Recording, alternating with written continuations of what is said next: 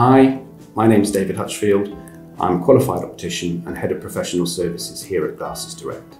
In this short clip, we're going to explain the differences between varifocals and bifocals. Now, bifocals and varifocals are well worth considering if you need glasses for both distance and reading and you don't want to swap between 2 pairs or 3 pairs all the time. Now, of the two, varifocals are the most versatile because there's a point on the lens that will correspond to whatever you want to see at any distance. It's a blended lens which starts off long distance at the top, gradually increases in magnification until you get to the full reading correction at the bottom. Now, due to the blended nature of the lens, it can take new wearers a little bit of time to work out the correct part of the lens to look through.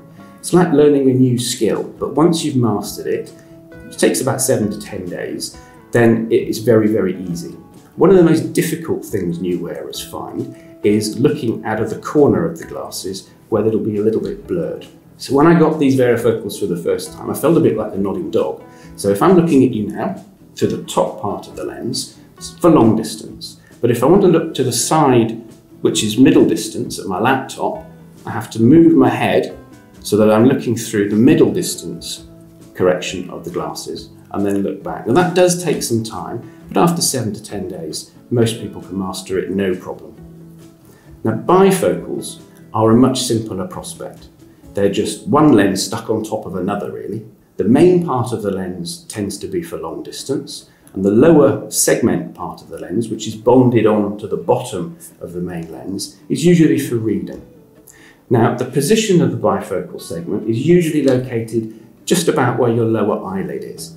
Now, this can cause problems for wearers when they're negotiating steps, curbs, that kind of thing, because when you're looking down, you're looking through your reading correction, which is going to make it blurry. So it's very important for new wearers of bifocals to remember to tuck their chin onto their chest so they're looking through the distance part of the lens for stares and curbs.